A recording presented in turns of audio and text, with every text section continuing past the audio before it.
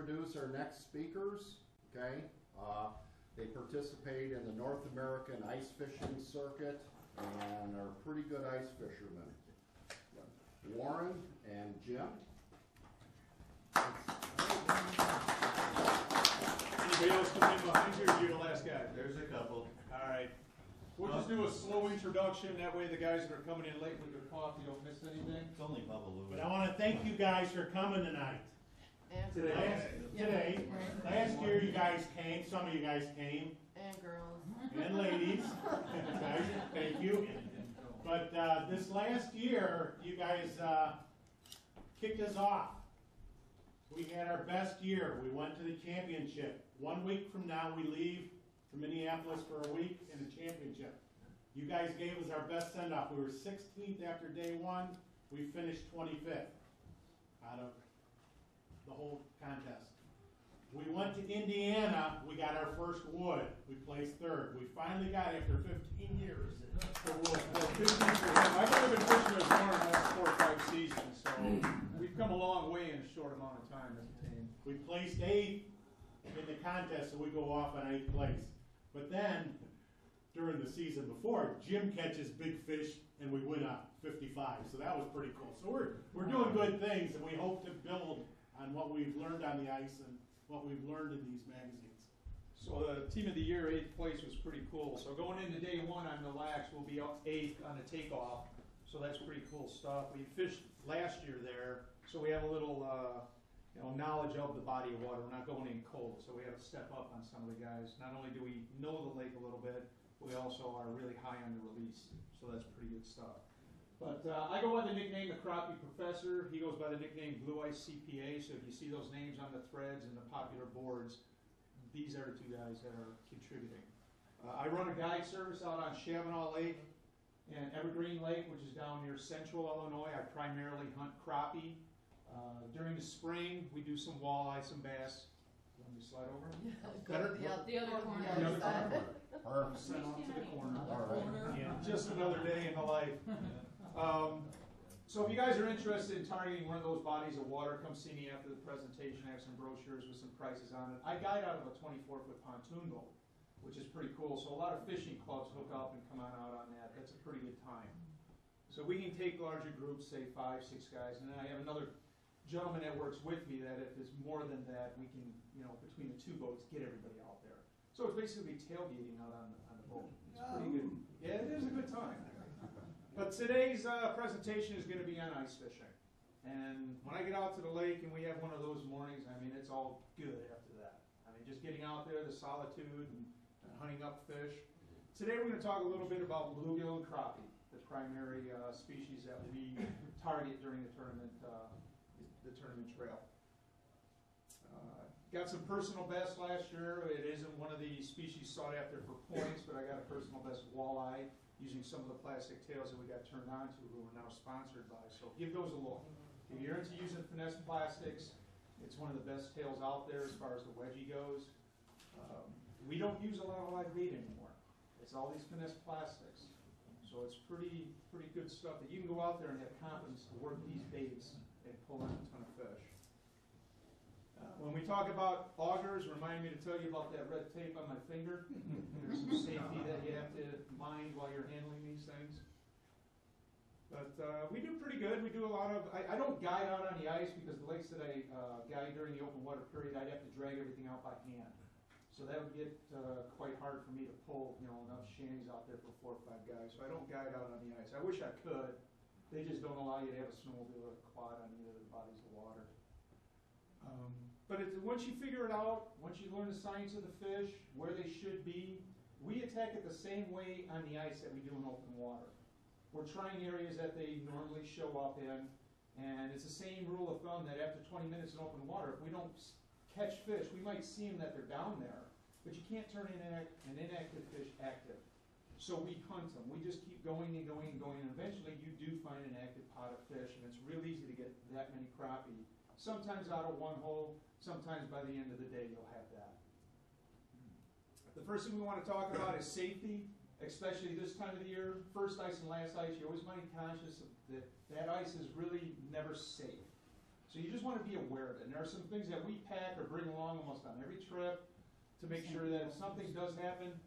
Warren is going through, he was checking ice on Lake Maxinkuckee last year. We had a very mild winter. So the tournament director actually asked him to go to the bad water and see the boundaries if we can, get certain areas on the lake. And he went through, but he had the suit. He was toasty warm. In fact, the other guys that came to help get him out and get his gear out were worse off than he was. And he was the one that was in the water. Them getting wet, handling him getting him out because of what they were wearing. And he'll discuss that a little later. But he was fine. It was just getting back out onto the ice was probably the worst part about it. But we wear the ice picks around our neck, so if you were to go through, I've never gone through, and out of the close to 30 years that I've been ice fishing, I want to continue to say that. I don't want to go through. From everyone that has gone through, the way that they talk about it, it's not a pleasant experience, so I don't want to experience it at all. During some of the early or late conditions, you want to have some boot grippers so you don't slide. As we get older, I'm bearing down on 52, you take a Brody out on the ice, you're not walking away from some of those injuries as quick as you used to. So I don't want to fall down. I wear the boot grippers. I think the Catulas is the brand that we really have a lot of success with. Micro spikes. Yes. There's several different manufacturers out there. Anything is better than nothing. So be conscious of that. If there's no snow on there, and some of the early ice, we haven't had a snowfall, so once the water comes up from augering a hole, it's pretty slippery, so you want to be careful out there. We carry a throwable device. He's got it buried here. It's basically a boat cushion with about 30, 40 foot of angle rope tied to it. You don't want to go walking towards a person that's in the water. You want to be able to throw something to them, something large that they can grab. From what I hear from the guys that have gone through, they lose their fingers and dexterity really quick. So they can't just grab a rope. It's easier to hug that cushion or slip an arm through one of the loops, and then you stand away from him where you're safe and get him back out on the ice. We dress in layers. Warren will be covering the new clothing that's out there. I'm never cold. In fact, we rarely will sit in a shanty and fish, even when it's raining out there. It's just, with the layering system and the new clothing that's out there, you're fine as long as you're active. The only time I'll go in a shanty is when we're just going to sit over fish for the whole day. If I'm drilling a lot of holes, if I'm checking holes and catching fish out of a bunch of these ice trolling runs that we make, I generate enough heat with that suit on, I don't need to go in the shanty. But if I'm going to hunker down and just sit on a weed bed, I might get in a shanty to get out of the wind because I'm not generating any heat by the inactivity. And bring a friend when you go out there. There's a lot of times I'll go out to local forest preserves and I'll call one of the old retired guys from the various clubs that I belong to. Just have a guy out there in case you do get into trouble. You have somebody that can call for help. And the other thing is if I'm catching more fish than him, I want to have bragging rights. If you're catching big fish and you got no one to show them to, what good is that? But if you're in a condition like this was late ice, the two guys that were standing near a hole, the water was actually filtering through the ice. That's a bad condition. You either want to spread out or go home. That's not a good situation to be in. They walked away from the hole and you can see, that water went right back through the ice. That's what they call honeycomb ice. That's a bad condition. We left soon after we saw what was going on out there. We're going to shorten your learning curve today. We're going to touch on each one of the points, the shanty or new suits, the augers, the depth finders, rods and tackle that are available, and the GPS and mapping that we use. Now, you don't have to have all the stuff that we had. It's taken years to accumulate. Well, maybe Warren's a little quicker. But if you guys that know Warren, he's not afraid to spend that money and get the newest, greatest stuff. And we should call him Professor Gadget, because he seems to have that new stuff as soon as it comes out. Me, I'm a little behind the curve there. But hopefully by the end of today's session, we're going to get you from where you are, either a beginner or intermediate, and see the stuff that's available for those advanced anglers or the guys that are fishing the Pro Tour. We'll touch on shanties. If you're in the market for a shanty, the best advice I can give you right now is get out to Cabela's or get out to Bass Pro, get inside the shanty that you're thinking about purchasing. See it, actually, the footprint of it, is it going to be big enough for you and your equipment to pull it around the lake? How easy is it to set up and take down? And remember, when you're going to be doing all that, you're going to have a lot more clothes on. So some of the collapsible shanties aren't as quick to erect when you're out there. You can have gloves on, or you're gonna have this, you know, your suit on. Some of that stuff doesn't operate real well with gloves on. So just get in the shanties, check them out, see how long, time yourself. You know, if you're concerned about going out where it's real windy and cold, and it's gonna take you 10, 15 minutes to set one of these things up, you know, time is of essence. You don't wanna get cold. You wanna have something, I like the flip over type from Clam. When you get in it, you pull it over you, you're done. You're taking your gloves off, you're firing up the depth finder, whichever one you have, and you're ready to go to work. I don't want to waste a lot of time setting something up or taking it down. When I take my wife and kids out, same thing. I have a 3-man, it's from Clam. The buttons are very easy to operate with gloves on. I can get them into the shanty, get that heater fired up, you know, real quick. The last thing I want to have is my wife or kids feeling cold, because they're not going to want to go back out. Do they have windows or vents in it? Sometimes you get heated up from the walk out to where you're going to fish. You generate a lot of heat. You want to be able to take off, you know, a layer or so. You want to be able to vent that. And some of the sun, the fabric, it gathers a lot of solar energy. So just having that thing without a heater sometimes is enough to keep you, you know, warm enough to operate inside the shanty. They have black. Frayville has a lot of black products. Even the blue from Clam, it gathers enough heat that sometimes you don't need a lantern or a heater to keep the shanty comfortable. And the other thing is, if you do get some of those wet snows that we seem to get in our area, you get that slushy stuff that's dropping on you. Being in a shanty, you can stay out there a little bit longer and catch a lot more fish than getting soaked. And then a lot of them have chairs. As we get older, you know, that lower back starts to twinge a little bit as you're out there for 3, 4, 6 hours. Having that seat and, you know, a little something more comfortable to sit on than just a bucket is pretty cool. When we do out there in groups, we're still together. We're just independent of one another. You're not sitting right on each other's, you know, spots. You know, when one guy calls you up and says, "Hey, I'm doing good over here, 4 feet of water, you know, and a bluegill are pretty nice size," you know, then you can pack your stuff up. You know, being mobile, just go right closer to what he's on, or look at your map, find an area that lays out the same way, and go check out that area. You want to be able to pack up real quick, move, set back up, and be on fish. So mobility is the key when you're thinking about a shanty. If it's very time-consuming or a hassle to collapse it and move, you're not going to want to move. But if you think about that when you're purchasing one, how easy is this thing going to be, or is there enough room to take all my tackle out there? When you start calculating what you're bringing out, if it's a depth finder, a camera, a hand auger, a power auger, my tackle, a bucket to bring fish home in, it starts to occupy a lot of space. Sometimes I can fish out of just a sled, a kid's sled, or some of those otter sleds that have a little bit taller size to keep things from falling in and out of it. You know, and then there's days where you want to take the shanty. So just, it's a great time to go out there and check out what they got on display and see how's it going to lay out. I mean, pull the buckets off the shelf. You know you got 3 buckets worth of gear, lay the buckets in that sled, see how it looks. Is there going to be enough room? And then if you're going to bring a cooler with whatever you want to drink or eat while you're out there, make sure you have that mobility and that room for all that stuff. And the other thing about a shanty is they'll keep your spot secret. When you get on the areas like Nielsen's channels, that motion is really easy to see from a long way off. So sometimes Steaky or some of the tournaments that we fish in, you're trying to be a little more secret about what you're doing or how much you're catching. The shanty will help you keep that secret. The new suits, I'll let Warren talk about the materials that are out there for the new suits. What you need to understand, your old Carhartts or the jeans that you have, when that gets wet, denim, you get 5% insulation, cold. When we used to do scouts on the ice, you bring your sister's jeans, your mother's jeans, and your dad's jeans, and we're going to change you every half hour. That'll keep you warm. If you had some intelligent parents, they said wool. Wool keeps you about 50% warm when wet, but it was awfully itchy and you had to deal with that. But 50 is 10 times better than that.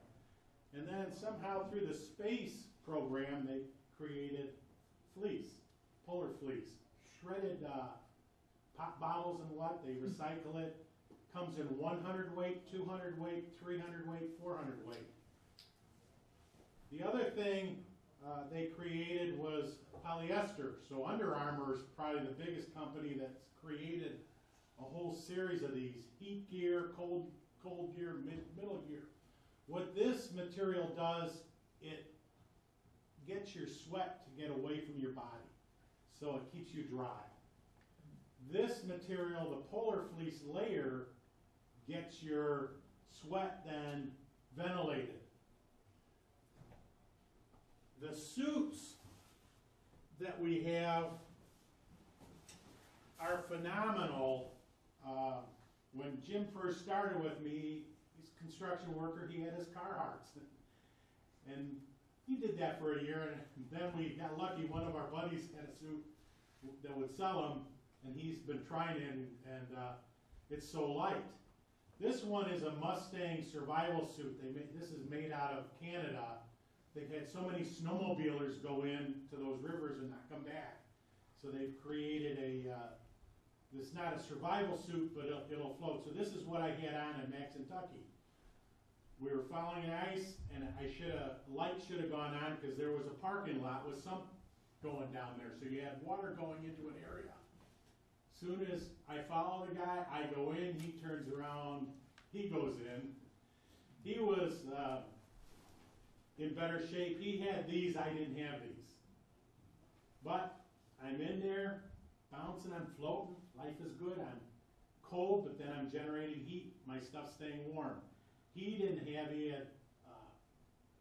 denim on, so he was getting cold, but he got out right away, and I had a rope and throw thing, so he got on his butt after watching me try to get my hand up on the ice, my leg up on the ice, but my belly, being a grappling hook, wouldn't let me get out. So if I was by myself, I would have been there. That wouldn't have been a good thing. He then throws the rope. He can't pull. I said, sit down on your butt, get your feet in, and pull me out. And we did.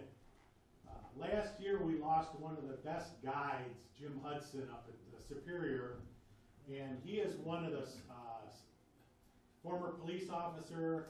He was on an ice rescue team. There's a product called Nebulous. It's a package. It goes for $475. It fits about like this. It blows up into a 3-man lifeboat that will float an ATV. And these guys have them all on their ATVs, but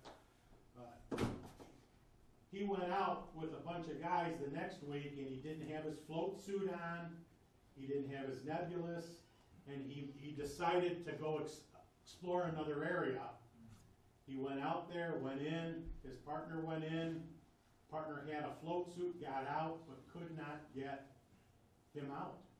When he went for help, he was then drowned, because if you're in your gray suit and you're gaining water, after 2, 3, 4 minutes, the cold. So you just want to be smart to have, if you're going to go into new areas, make sure you put a Nebulous on your ATV or a flotation thing like they have on the Madison chains. And you want your ice picks, and you want your rope for your buddies to get you out. There's like I said, the layering system. The first layer in the system now is your polyester to Your Under Armour. Your Under Armour, wick away your sweat. Then decide on what kind of day it is. Is it 100 weight, 200 weight, or 300 weight that you'll put on? And then the Gore-Tex jacket is out. But you want to remember, you don't want to sweat. So you want to be able to vent if you start to sweating, because sometimes you did everything right, you're warm, but now you're getting too warm. So we start lowering the zippers and making sure we're not overheating. A point I want to make, the new suits that are out there, if you're looking for a price break, should I get the new suit or should I get a shanty? Because basically that's, when I first looked at them, I thought, that's a lot of money. You know, that suit is almost as much as a shanty. But when I purchased the suit, with all the pockets that are on it, and as warm as I am when I'm wearing it, I no longer needed the shanty. So the point I'm trying to make is you can purchase a suit and pretty much get away from having a shanty. You really don't need it. the shanty is what you're wearing. You know, so it's when you're looking at price comparison, yes, sir. Is that the blue suit? I mean, Yes, you're talking about- yeah, I wear the clam blue suit. So when we look out across the lake, you see all the Smurfs running around, that's us. Now, he has the gray suit, it's like one step above the blue suit. So he's a lot warmer as far as wearing less to be that warm. So the fleece that I'm wearing is a heavier fleece than what he needs to wear. So it's just a trade-off. But his suit, just by your body, by the activity that you're doing out there, he'll have to wear less to generate the same heat that I have to generate to stay toasty. But- So I do a lot of the hole drilling, you know, a lot more of that aggressive moving, and then, you know, he's a little more, you know, laid back. But let me touch on how do we generate the heat? In the winter, eat a good big breakfast to start the day. Get that furnace filled. You got that furnace filled, you're gonna be good. If you take 2 candy bars and think that's gonna keep you generating heat, no. So you can tell Warren, I burn off a lot of it because of my metabolism, and we got to get Warren a little bit more active out there. But he loves to eat, which is a great thing. You know, there's supper clubs in the evening after spending a whole day out on the ice, and it's a good thing. But now we're going to talk about the power augers. We do have one on display. We weren't able to get it together, but there's a new product out there that's making your drill more like a power auger. And you guys want to check this out later. It's kind of heavy to pass around. It's basically a handle assembly with an industrial type bearing in it, so that when you're running your drill, you're not going to have this thing torque your wrist. So it basically takes your drill assembly and mounts it on this plate so that you actually have a trigger, just like a power auger, to operate that drill. And it has a flat plate that it sits on. I didn't even see that fall off. Pardon me. Good call. Getting back to that red tape that was on my finger, we were up in Miniman, and I walked past the quad, drilled a bunch of holes, and forgot to put that shroud back on the blade. And I just bumped that thing. And that thing sliced so deep and so fast that I just thought that I'd run into something on the quad. Well, took a couple, 3 days for it to quit ripping open and bleeding all over. But be conscious that you cover those, they're super sharp. It's just like a fillet knife or a razor blade. But getting back to the auger, as far as I'm concerned, I can't get enough power. I get nuts. When I'm out there drilling, I'm that guy, when you're sitting on your bucket, you're thinking, is he ever going to stop? Is he ever going to quit drilling? That's me. I have a good story. Ron was out with us pre-fishing at Croton Dam in Michigan. So Ron and Warren, Ron is the owner of the Jigtail company. I said, I'll drill the holes. You guys start checking, find fish, let me know if you see fish, and then call me, I'll come back and we'll drill it out and see, you know, how big is this pot of fish. So I fire up the auger and I go for an hour. I go across the whole basin from one shoreline all the way to the other shoreline. 600 yards. So I'm kind of winded. Take the jacket off, lay it down on the auger. Whew, okay, that was a lot of holes. I turn around and Warren and Ron are like on the first 2 or 3 holes that I drilled. I'm thinking, guys, the whole idea is to cover water, find the drops, find the pods, find cover, find anything. So I walk all the way back across. Now I left my jacket in the auger at the other end because I'm getting upset as I'm going on there. You know, we got to cover water, guys.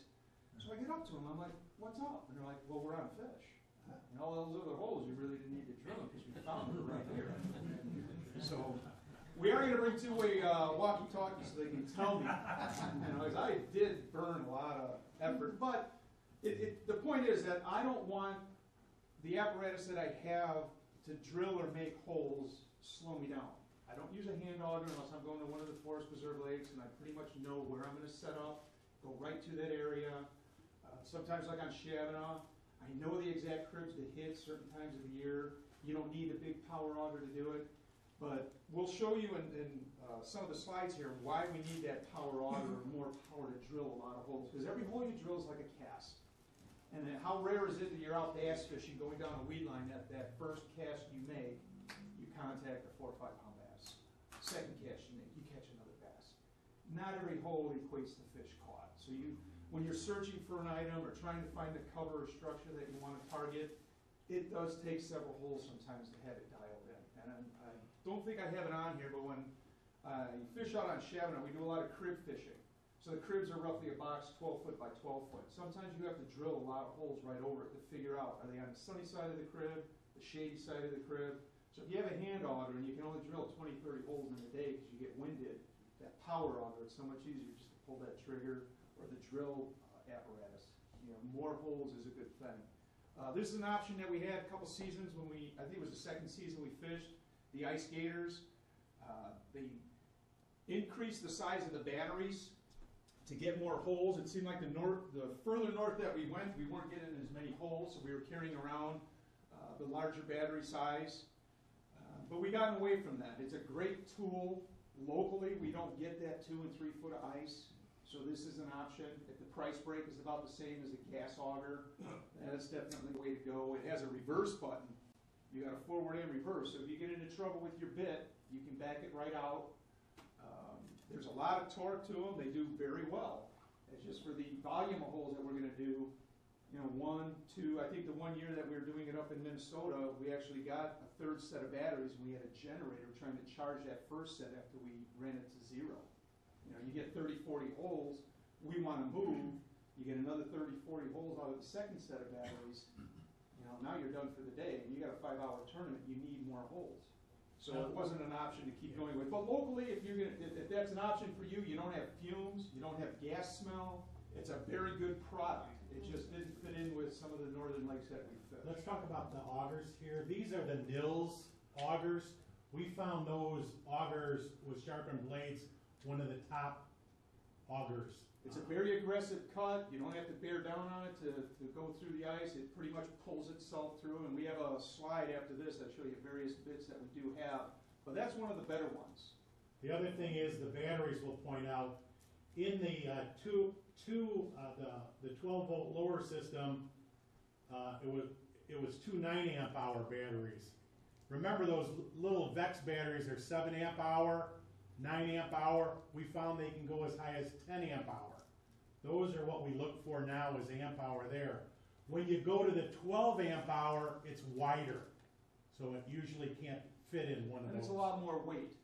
So that's something to think about. You know, if you're carrying things on a sled or you're carrying it by hand, the larger the battery, the more weight you have, and you're kind of getting away from that mobility thing. But if you're throwing this onto a quad or throwing it into a sled behind a quad or snowmobile, that's not an issue.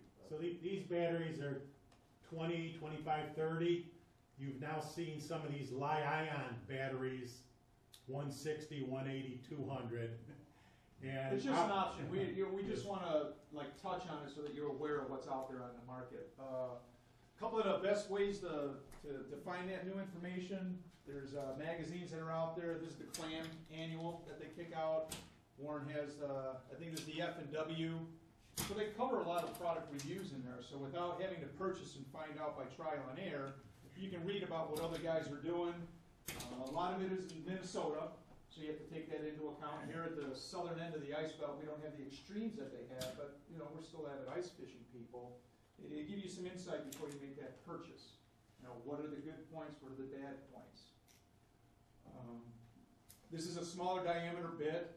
I have on a very light Strike Master. That thing's probably 30-some years old. It vibrates a lot. I don't like taking it out during the middle of the season, but early ice and last ice, this thing, it spins that bit so quick, I don't have to bear down on it. And to do a trolling run, when I show you the pattern that we use for a trolling run, there's sometimes I'll drill a couple hundred holes in a trolling pass. That thing will slice through really, really quick. The only problem with the smaller bit when you get up into northern Minnesota or Wisconsin, when the holes start to refreeze, you know, we bumped up to about a 6 to an 8-inch bit. Sometimes you don't go back to those holes that you first drilled for, say, an hour. They start to get smaller and smaller. So we carry a much smaller ladle on our skimmer than the hole is because it will reduce. Well, if you start out with a smaller bit, once it reduces, it's very hard to get your jig back in there or a nice fish back out of that small diameter hole. So it's one of those things. We might drill 100 holes, but it'll be an hour before we get to those first ones that I drilled. They're reduced. They're not as large as they were when I first drilled it. So it's just another option to think of that we found in a tournament situation to be aware of. So we started with a larger hole. You know, inside of that hour or so when we go back, there's still enough area to work that we can get nice fish back out of it.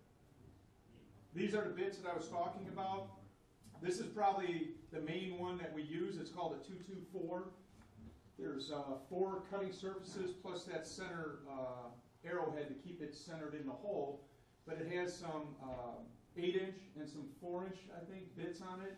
So it's a very aggressive cutting. It doesn't take a lot of pressure from you or exertion from that motor to get that thing to bite through the ice. If we're going to go in an area where we have, I think in Michigan we found where a lot of sand was blowing up on the ice, or we get somewhere where the permanent houses are at and guys are throwing out sand or ice, salt or sand by their shanties so they don't fall down, or if guys come off of the road and park their vehicle in an area, that chipper blade will reopen old holes and go through all those situations. You don't have to worry about dulling your bits. If you start drilling with the lasers, that cup design does not fare well once you hit something on the ice. We have times where guys, they leave a soda can or a beer can and it's frozen in the ice. You hit one of those things with those blades, you're sending them off to Fran to have them sharpened, or you're purchasing new blades. But this one, that chipper blade on that Strike Master, it'll go through that stuff. You might feel that little twinge and then you're through it. So it's a little bit more durable of a blade. So depending on what situation you're going to be dealing with, you can choose different bits to attach to your power head.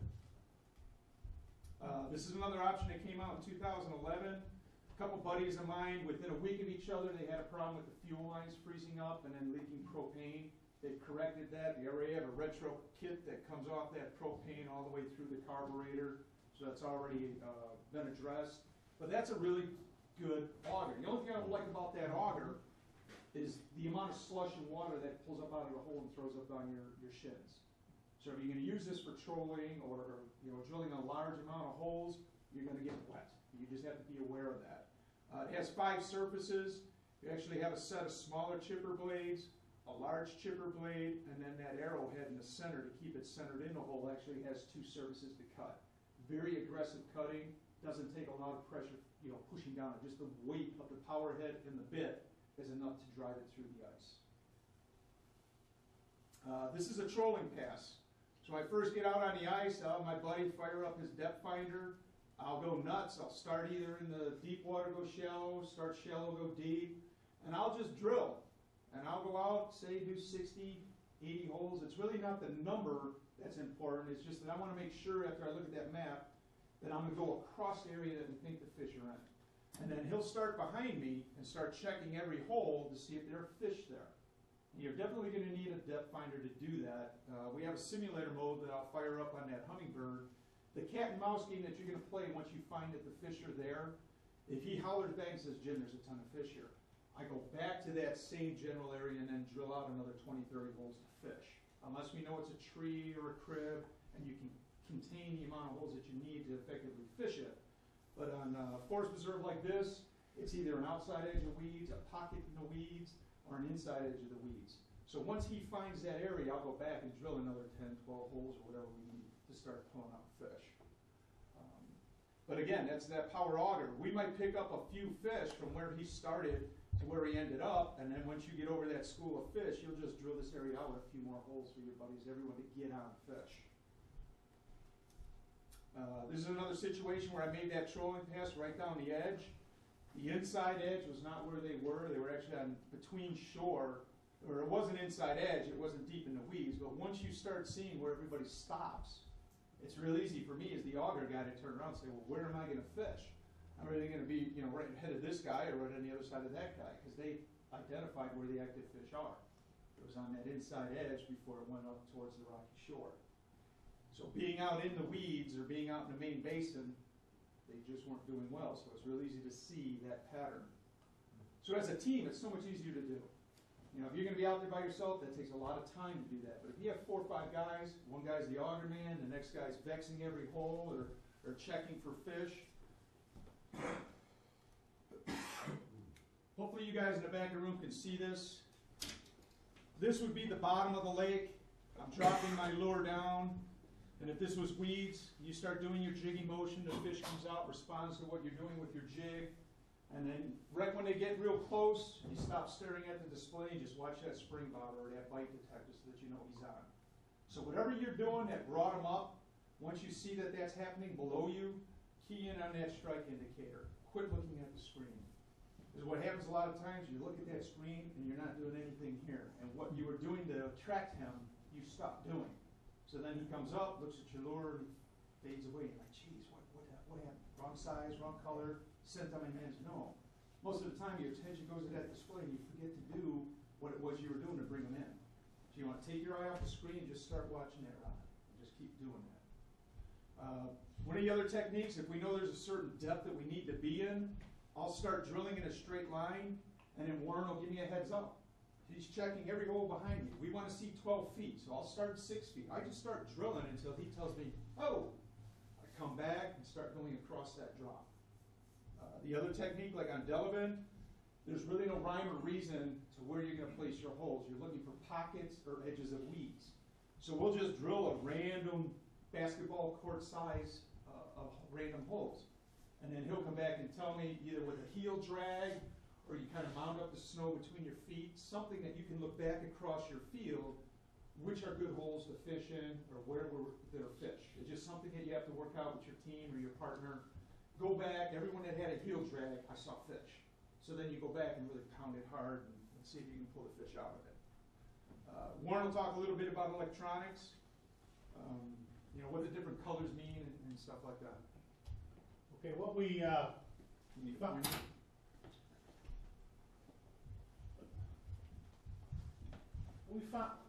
we've owned all these products, and I'm a Markham man now. I got rid of all my Vexes up till last week, and Jim loves this Humminbird. So really, any of these is a very good product. Vexar came out with a 28 this year that is as good as anything. So, but for $600, you got to decide. But we find that they work. What we found with the AquaView last year, the team of the year, the AquaView Micro. If you look in the 2014 guide, they published what he didn't want you to know, but this is how he won last year. And it showed how he basically moved that camera up at a 75-degree angle to see that the fish were up high. There were crappie, and they were high. They didn't see them going down, but they saw them going up. We just happened to be on a lot of clear lakes last year. If you're in a dingy lake, camera's not going to help. But in clear lakes like Delavan and Geneva, in the northern lakes in the chain, a camera's going to work good. Handheld GPS is very important. What we do in the fall, I'll take my boat and we'll use the GPS. We can go 6 miles an hour to find structure or mud flats. What we're looking for is cabbage with mud, not cabbage with sand. We find that there's bugs in the mud that somehow the fish relate to, and those weeds they relate more to. So if we want to go back to those, make sure you have a handheld GPS. They've improved so drastically in the last couple of years. You're able to go back to that spot, be it first base, the home base, pitcher's mound, spot on spot. You're there, not like it was years ago where you'd be in the infield. But where? What Warren's able to do is take the same unit he runs on the boat and we run it on his quad. So the same passes that we're making, we save all them trails and we save all the waypoints. We run side imaging, and then when we run back out there on the ice, we're able to get back spot on spot, run that side imaging through an ice hole, and really dial these things in. So if you can get out there in the open water, it's a lot easier to do from a boat and capture your waypoints. What you want to be able to do, though, is have that GPS so you can get back spot on spot. You don't want to drill or have to drill, tons of holes to find that. Say 8 or 10 if you're getting back spot on spot. The less holes that you let everyone else see, the better off you're going to be. If you can walk right up to a spot, drill a hole, and you see there are fish there, you're kicking the slush back in it, and you go on to another spot. You know that's a good spot for the tournament. Yeah, the side down images, we're able to mount it on a bucket and use it on the ice. So once we know where the cribs are, we can see fish look like ghosts. We don't have to go drill it out until tournament day, because what you find when you have 150 guys, they're all looking for somebody lifting their arm up, and then they're back over there checking. Everybody's checking it, so you're trying to keep a couple spots safe, so when you go out at tournament day to get good fish. The other thing is, we created a rove the last couple of years. A company out of Arizona created a little PVC rove and using bilge pumps and a little propeller. So we mounted one of the new AquaView digital cameras on that, and we're able to go down. What that's letting us do now is actually see the bottom contour like it is, and see The Rove if is basically a remote control device that the camera's on, so you're actually like flying this thing below the ice. It's a submarine with an AquaView on it. So we can go out 100 feet from the hole that we drilled to drop the apparatus in. And it was pretty cool on Delavan, that technique of just drilling a bunch of holes and dropping on each hole or checking each hole to see where are these fish at. As we were swimming around on the weeds, you can see that 6 or 8 inch drop into weed tops, and that's where all the fish were. Now, we still haven't tweaked out how to find the rove. Once we see that area, we can know a general direction to go, but we don't have exact distances from us. You know, it's just going to take some tweaking, but it was cool to see that you would never notice that with the depth finder. A 6, 8, or 12 inch drop, it's real hard to see on that depth finder as you're checking hole to hole. Because you're lifting and dropping out of the ice, so it can go from 10 to 12. You don't really, see that drop in the weeds. But when you're swimming that AquaView and you're going across, say, this whole room, that space between each one of those chairs is where the fish were. You're able to see that. So it's information that you can gather with this thing. It's not that mobile. It's not for everyone, but it is getting, it stokes us when we're able to do that. Someone else can't see what we're seeing. So that's pretty good information. Then the other thing we're introducing this year is I picked up the 360. At ICAST this year, they announced one for the trolling motor. So it's $1,500, not $2,000. It's basically 27-inch pole with a 5-inch head. So we can use a 6-inch auger to get that down and get a picture. So I'll let you know next year how that works. That should be able to give you distance then. Yeah, the side imaging gives us distance, but what we're doing is we're manually spinning this thing on a bucket. Yeah. With that 360 scanner, it's like a sonar from a boat. I'm familiar with that. Okay. I'm just saying, you'll be able to see your fish and you'll know that it's 270. We're hoping that it's faster than what we're doing manually. That's what we're really, time, and you don't want to waste a lot of time. And see 360 instead of, like you said, spinning. Okay. This is your flasher. Basically, Yeah, the same thing we got on the simulator there.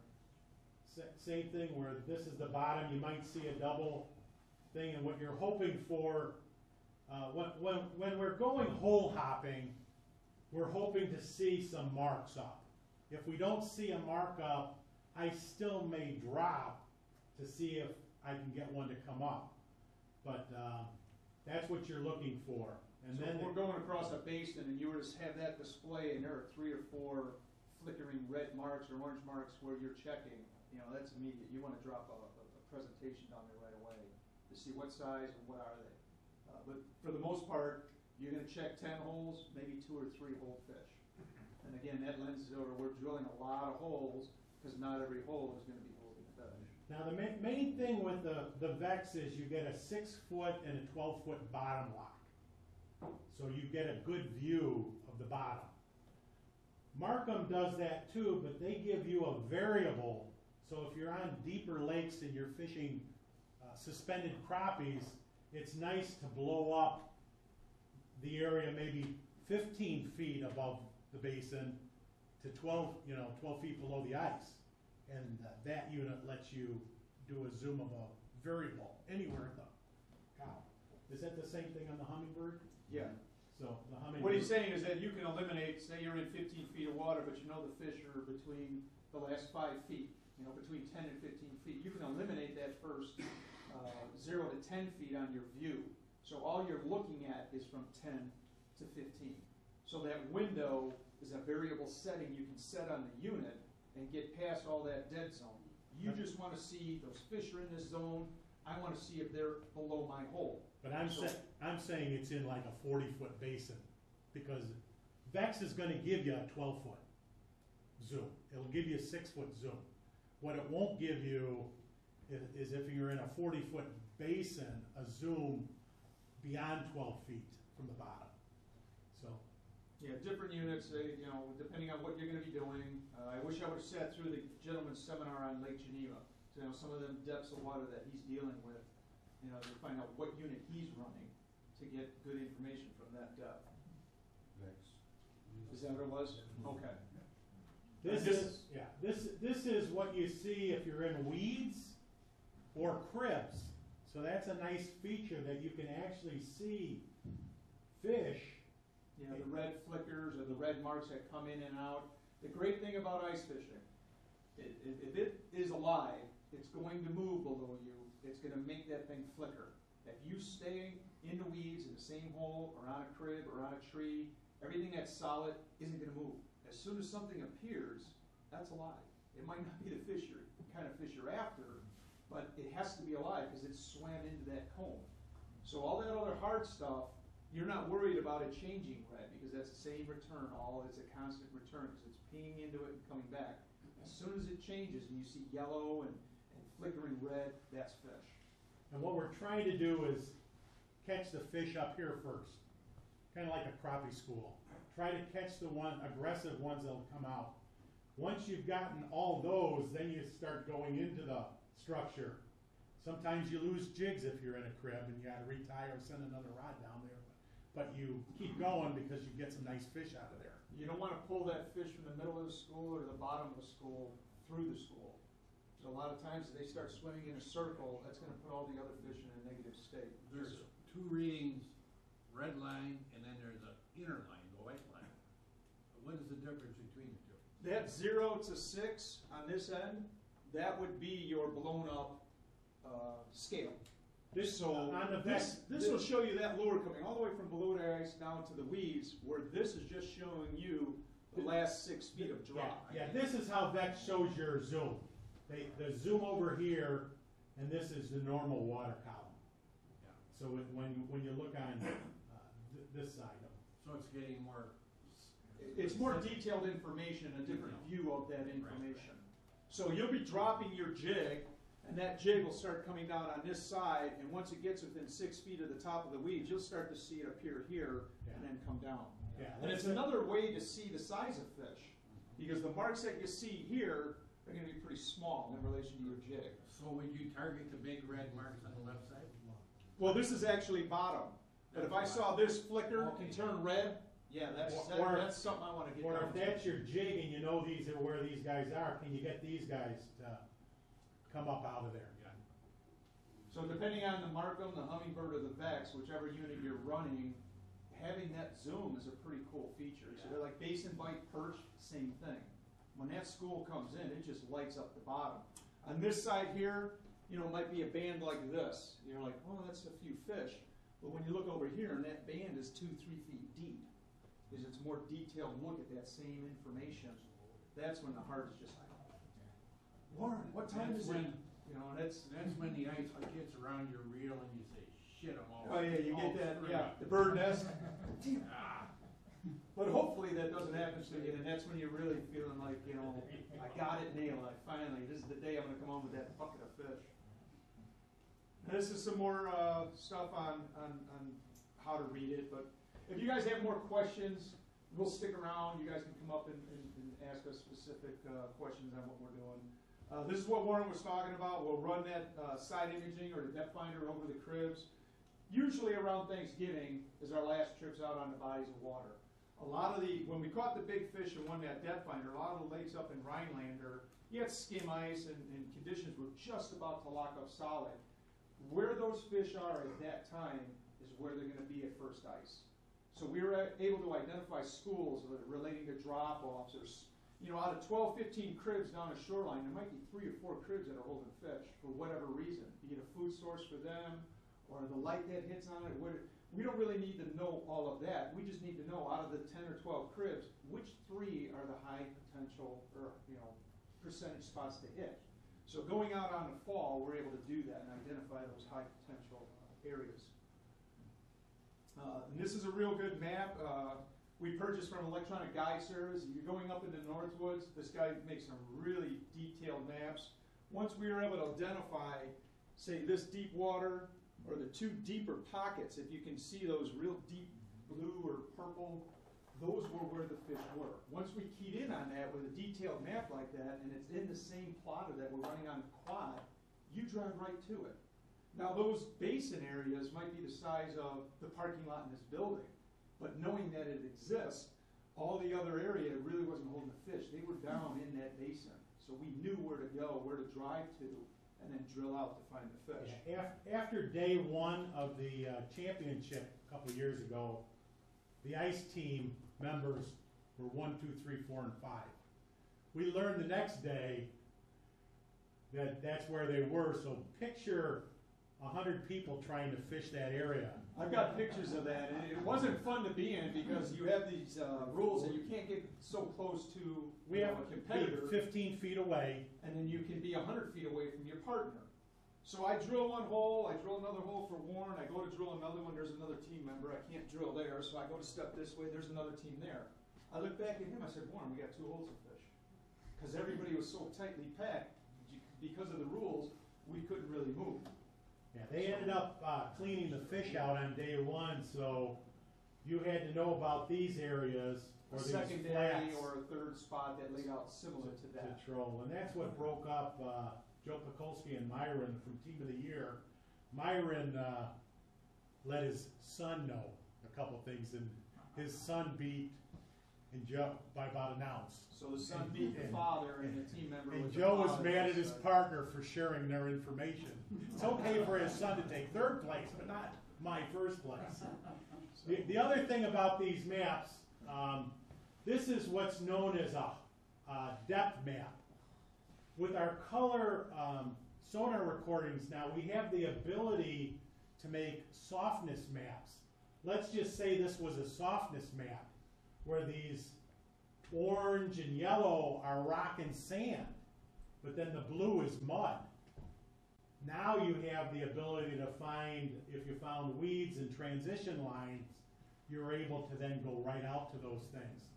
So you don't have to, you're able to go 6 miles an hour, create this map in a couple hours, and then go back right out to those mud spots. So that's pretty good technology.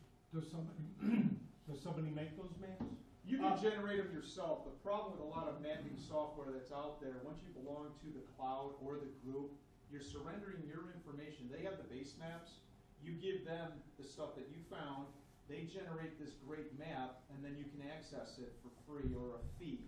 The problem is that now everybody has information of that same stuff that you found. Okay. Now, Go back to that slide.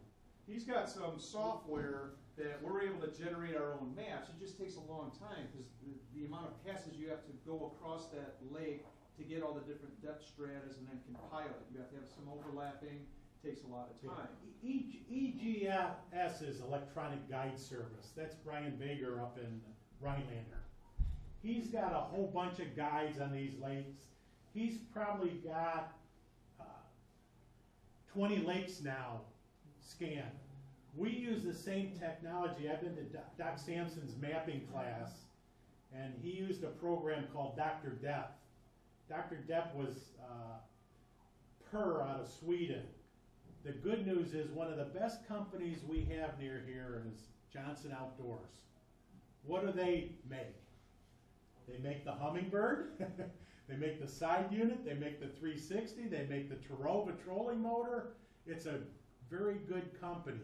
What I was doing last December was trying to contact Per to see if there was an upgrade, and his website was down. I sold my company and I can't talk. Well, about ICAST was announced that Johnson Outdoors bought Per's product, and what Hummingbirds, what they did is they also bought Lake Master maps.